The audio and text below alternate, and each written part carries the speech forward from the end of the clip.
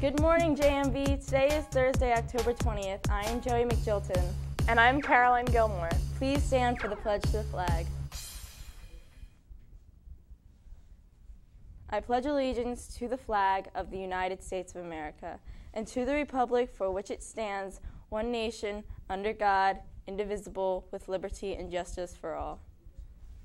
The following students should report to the cafeteria immediately following the morning announcements to meet with Ms. Hannah concerning their PSAT answer sheets. Isaiah Nichols, Michael Cheers, Christopher Hinman, Ty Lee Yi Pham, Cole Nestor, Brenda Pinda, Jayla Nutter, Darlene Darius, Vladimir Darius, Chase Dozier, Edmund St. Louis, Christiel Lewis, Berta Estrada, Gideon Elias, Pierre Edmond, Muriel Massadou, Connor Mall, Dariana Castellanos Moran.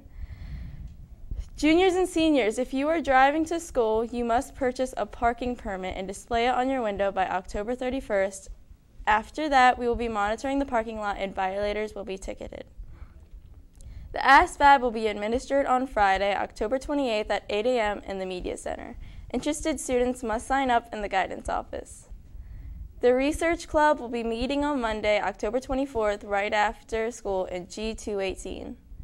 The Breakdance Club meeting originally scheduled for today after school has been canceled. Please stay tuned to WJMB for the next meeting date. Last Saturday, our JMB Marching Band and Color Guard took their second place Group 3 competition at Del Mar Arcade of Band Show at the County Stadium. Our season ends this weekend at Bennett High School for the Tournament of Bands Chapter 9 Championships. Let's wish our band and guard the best of luck this weekend as they perform chapter championships on Saturday night. Now over to Caroline for the rest of the announcements. Thanks, Joey. Jostens representatives will be at school on Wednesday, October 26th, during lunches to take cap and gown orders. Information packets with complete ordering instructions have been handed out to seniors. If you did not receive one, you may pick one up in the school office. Jostens will also be taking ring orders for all other classes. Many of the JMB's sports teams were in action on Tuesday. JV girls volleyball won 2-0 against Snow Hill. Lauren Ilya had 20 service points. McKenna had 9 points and 3 kills. Varsity volleyball also won 3-0. Cassie Lee Cates, Morgan Esham, and Ashlyn Brock played a strong offense with a total of 12 kills. In soccer, JV girls lost at the Shipyard despite an outstanding performance from goalkeeper Annie Hounddog Bassett. Varsity had a decisive 4-0 win over North Carolina. The Clippers, led by the impressive Annabelle Bedbugs Hoffman, dominated from start to finish with a delightful brand of entertaining soccer.